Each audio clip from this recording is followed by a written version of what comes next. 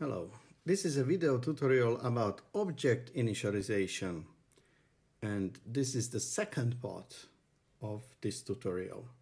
In the first part we were looking at a very simple example which just had a concrete class that was extending an abstract class which was implementing an interface, and each of these were printing out something so that finally when we executed the code, then we could see that first the static blocks are executed when the classes are loaded, and then when object instantiation is executing, then the non-static blocks are executing in the appropriate order.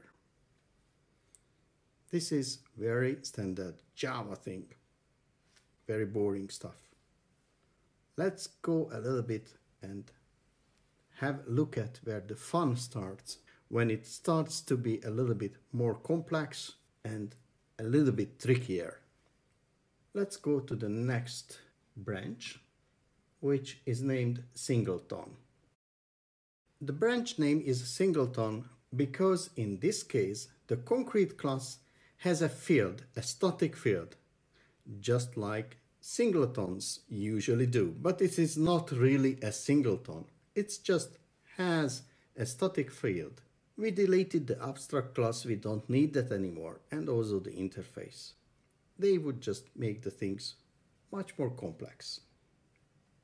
Let's think about how the concrete class is loaded first, initialized, and then how an instance of this concrete class is created.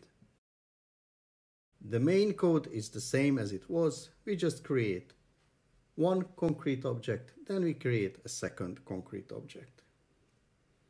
When we create the first one, then we expect first the static blocks executing, then the non-static blocks. Are you sure that this is the order of the blocks as they are executed? I am not. Let's just run it. We are creating an object as for the printout. As we can see on the printout, we are creating a concrete object. But the static blocks are not executed. First, the non-static block is executing. That's on the printout. Then the other non-static block is executing, and then the constructor. And only after that, the static block before the constructor and after the constructor, and then again the block before the constructor and after the constructor, and the constructor again for the first concrete object. Well, actually, the thing is that in this case we are creating two instances of the class concrete, because we are creating one here in main and another one to be stored in the static field in the class itself. And when we start to create the instance which is stored in the static field, we have a class which is loaded but not fully initialized, and still we can use this not fully initialized class to instantiate an object. At the point when the class is loading and we reach at the line 8, we already have an instance of this class. What happens if the initialization of the class cannot finish? Well, it always finishes. No, that's Java. No, we can force it not to finish. And this is where really the hell gets loose. In this version, the static block after the constructor actually throws a runtime exception. It does it in a separate method because the Java compiler just does not allow us to throw an exception directly from a static block. Let's have a look at. Everything is underlined with red waves, and the error code says on the lower left corner, initializer must be able to complete normally. We have to apply this little trick that we invoke a static method, and the compiler is not skilled enough or not that clever to realize that we are just throwing an exception anyway. An unchecked exception, but still a runtime exception. In this case, the class cannot be initialized, and if we run the main program, then we get a Java long no class def found exception. In this case, the main program was modified a little bit to catch the first exception when it's thrown. That's a runtime exception that we are throwing there. But in the second case, when we try to instantiate the concrete class on the line 16, then we are not catching anything. Just a side note, because some people were thinking about that there are some issues waiting or not waiting enough, and that's the problem.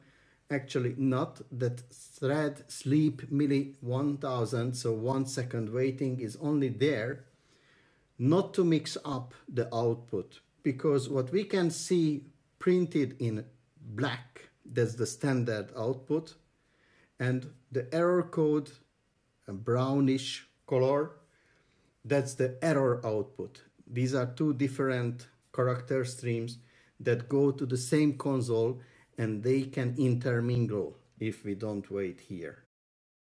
Well, now it does not, and we get the same result. In some executions it did, therefore I inserted this little waiting, which I just right now deleted. Okay, so we cannot get an instance of this concrete class if we throw up in the static initializer, and that's quite okay. But the issue is that we already have an instance of this concrete class, which we store in the static field me. What if we try to use that one? Let's run this code. Now we can see that the lines are intermixing. Let's put back this waiting.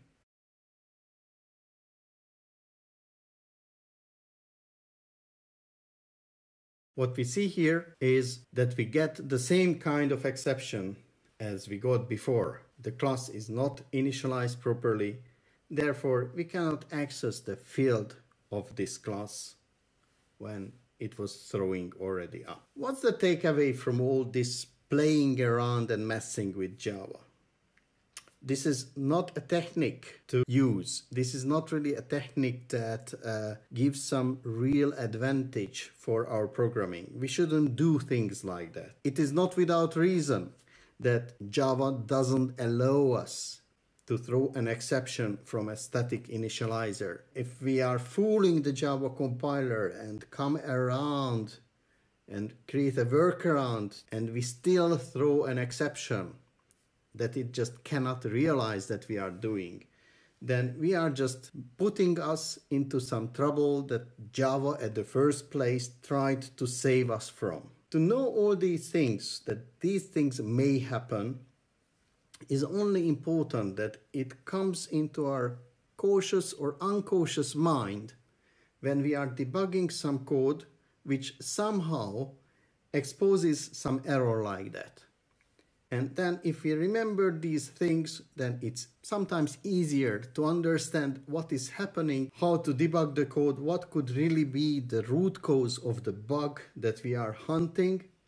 And then it's easier to fix the code and eliminate all the bad style that may have been created or injected in the code that we are maintaining. Thank you very much, and I hope that you have really learned something from this tutorial, and stay tuned because I plan to create other tutorials as well.